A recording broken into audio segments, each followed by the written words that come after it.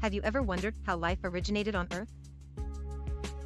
In 1953, Stanley Miller and Harold Urey conducted a groundbreaking experiment. They recreated the conditions of early Earth in a closed system.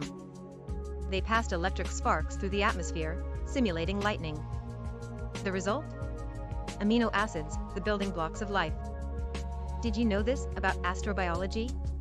You can read more in the description. Please like, subscribe and stay tuned for more mind-blowing insights into the universe. Until next time, keep looking up.